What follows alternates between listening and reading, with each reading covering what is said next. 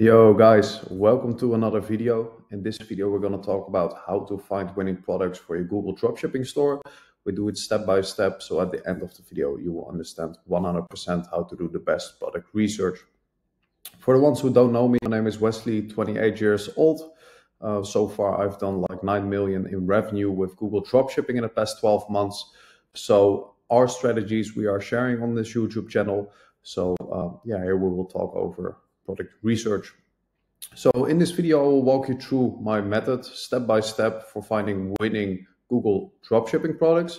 Whether you are just starting or scaling to 1 million months, this process is key to getting traction with your store or scale to next levels. So why product research is crucial? So most dropshipping stores don't fail because their store layout is ugly, but because the products they are running are not working.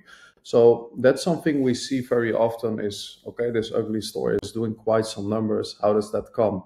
It's not because they are like making the most beautiful website or that their marketing is outrageously good. It's very simple. They are having the right products. So an ugly website with good products versus a good website with bad products. Yeah, you know the answer already. So if you don't have the right products, you will waste a lot of time. You will lose a lot of money on ads. And you will never see any results. So you will lose faith, whether you are starting. Of course, you will lose faith. You will lose budget, or you will be stuck at a certain level while you can't finger point where the issue is. So let's dive into it, of course, how to do the proper research. So before we dive into it, watch closely, take notes. So put away your phone, grab pen and paper and log in for the coming 10 to 15 minutes. This will be worth it. If you can't commit yourself like 10, 15 minutes to this video while you are doing Google dropshipping, you are not worth of getting any success. It's that simple. You need to log in, of course, whenever you want to get the results. All right. So the first point, whenever we found like our niche, so let's say we are in fashion, we want to find all the product types and subcategories. So in every niche, we have multiple categories and multiple product types. So we want to have a clear overview so we can use them as keywords to find competitors and products.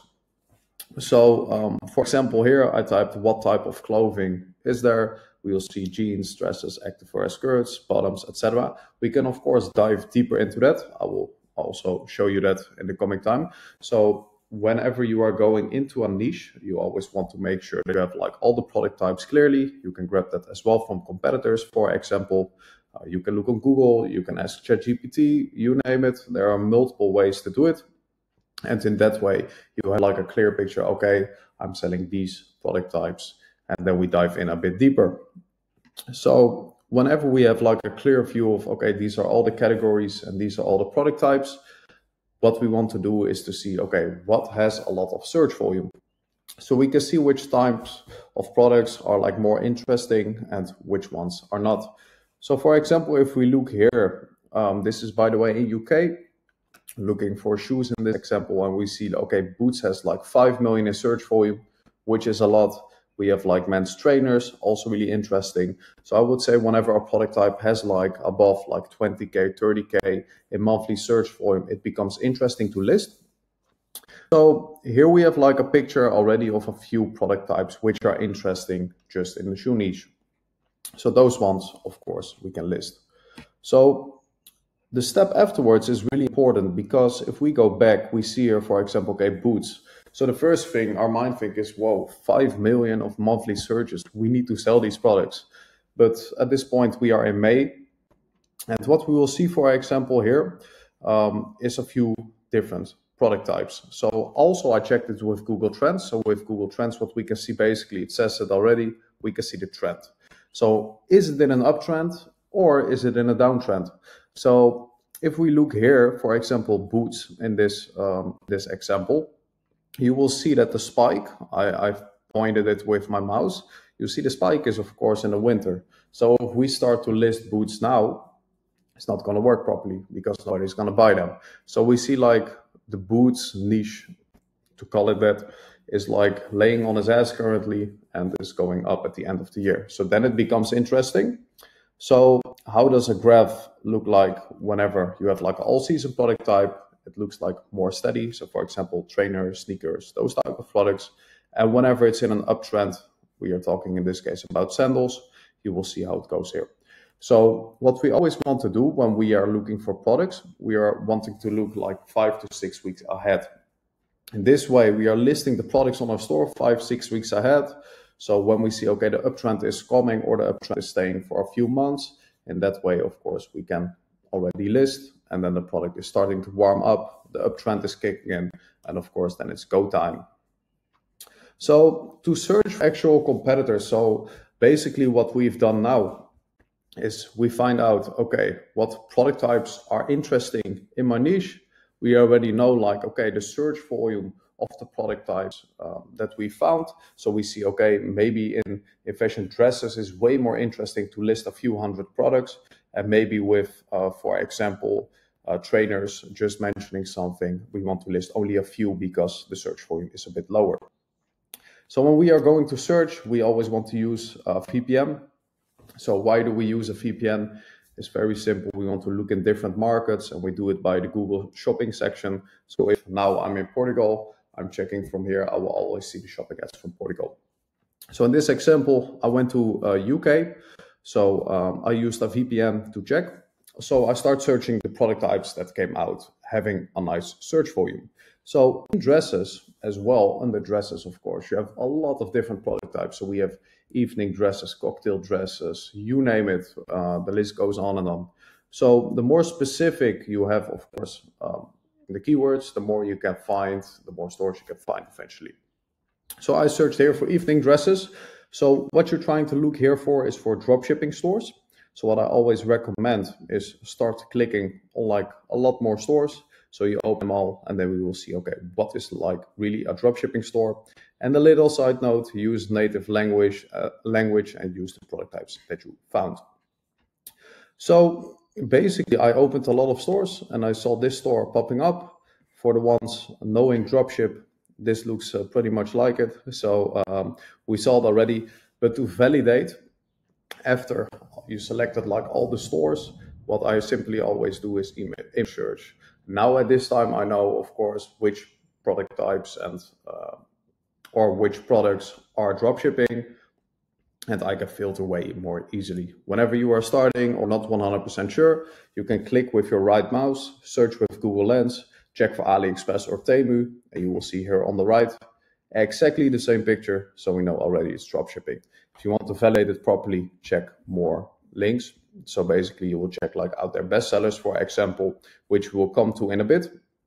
And then you can also validate more products, and then you are 100% sure. So the step afterwards is validating the store. So the tool we are using here is Similarweb. So with Similarweb, you can see countless of things from a store.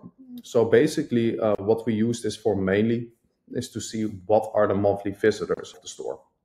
So whenever a store has like a lot of monthly visitors, of course, they are running a lot of volume. So here with this example, that's a store I saw here above. We have around 200K in monthly search volume. So we want to look for stores that have like 50K plus per month. So this store already is a really good one to grab some products from. So this is what we use this tool for. Make sure to always validate the store, because if we are grabbing products from a store that is not running any numbers, you know what will happen. So after we found the store, we validated it. What we will do is type the website name with this prompt behind it. And this way we will sort for all the best-selling products. So what we will do is exactly like this. We have the URL /collections/all sort by best-selling, and then we get this page. So basically what we see here is a lot of products. So here we are going to check, of course, the things we just checked. Okay, is the product type interesting for us to list? Since we wanted to have like a lot of search volume. Is it in an uptrend? For example, sweaters will be in a downtrend. We don't want to list that, of course. And the store is already validated. Then we have some nice products which we can add. Maybe the shoes, maybe this dress down here, etc. So we validated the store. We know it's dropshipping. We selected on the bestsellers, and now we want to scrape all the products. So we have a whole list of winners. Basically, we have the whole store, of course, but we want to filter only on the winning products. So you want to check maximum the first 4 pages of the stores and only list what is in an uptrend right now, as I just mentioned. So as I mentioned as well, sweater that we saw here, it's a really good bestseller. Maybe people will wear it in the evening, for example, but the volume will be less and probably the competition will stay around the same. So in this way, it's not interesting to start selling that product. So the sweater we will definitely not do. But for example, if we see, okay, the sneaker is like an all-season product, we'll definitely list that.